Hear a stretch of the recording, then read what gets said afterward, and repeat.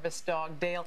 Hi, guys. How are you? Wow, wow, wow. What a difference this dog has made in your life, huh? Yes. Tell us about it.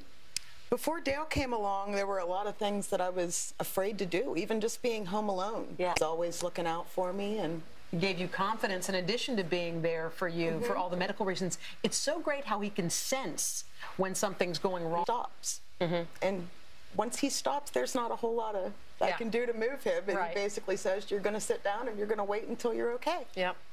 And we're not supposed to pet him. This says, tell us why that is, because it's so natural to want to go and pet a sweet dog like that. Oh, petting and eat them. And when they're distracted, they can't They're not do doing their their job, jobs. yeah. With his alerts, he could not be paying attention to my blood pressure and miss an alert. Wow. How sweet!